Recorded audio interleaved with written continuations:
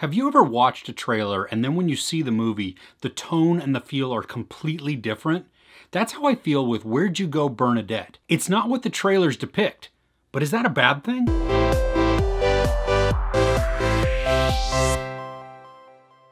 Cate Blanchett plays Bernadette, who is a creative genius who is kind of in the middle of a midlife crisis, and the whole world is seemingly telling her that she's nuts. I spent a good portion of the film trying to like Bernadette.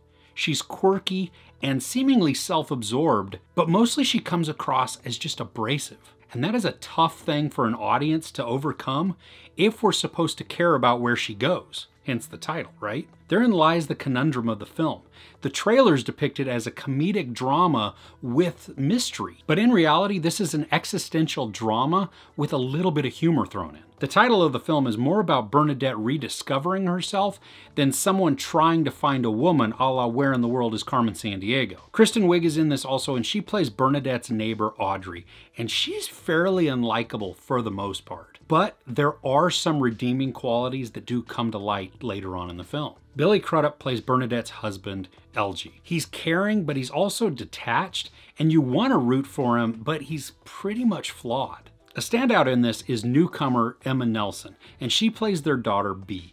And I liked her. I mean, she really connected with me, and I loved that she got to impart some wisdom to the entire film and throughout the story, despite her young age. One of my favorite scenes in the film is this two-part event. We have Billy Crudup talking to counselor Judy Greer, and then in alternating shots, we have Cate Blanchett talking to her longtime friend, played by Lawrence Fishburne. The narratives each character is telling, they overlap, but what they do is they provide a really good backstory and development for the character of Bernadette.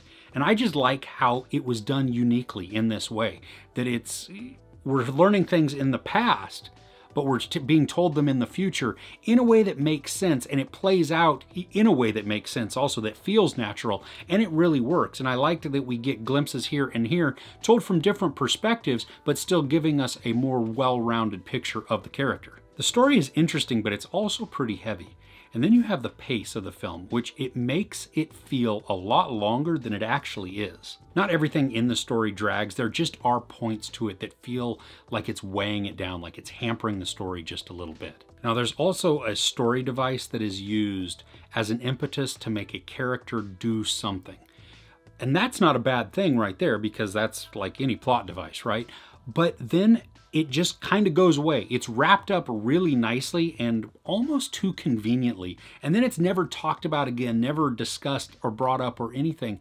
And it just felt a little cheap. Like that part of the story, for how it really in retrospect was building up, and then to have it just kind of go, oh, we're good to go, all done. I don't know if I buy that or if I like that part. The acting in this is top-notch and really enjoyable too, even if the characters do take a little time to warm up to. There is a point in the story also that unexpectedly made me tear up. I didn't think I was connecting as much with the story as I apparently was in order for it to have that emotional impact on me. So if you've seen the trailers for Where'd You Go, Bernadette, do not expect a light-hearted, comedic, just globe-trotting film. Like I said, it's fairly heavy with just a little humor sprinkled throughout. But it is touching and it could surprise you. It did me. There's no sex, nudity, or violence, but there is some profanity. I give Where'd You Go, Bernadette 4 out of 5 couches. So have you read the novel that the movie is based on? What did you think about that? Is it better than the movie? Is the movie better than the novel? Let me know in the comments below. If you enjoyed this review, please give it a like. Also, don't forget to share and subscribe. I'm Chris. This is Movies and Munchies. Thanks for couching with me.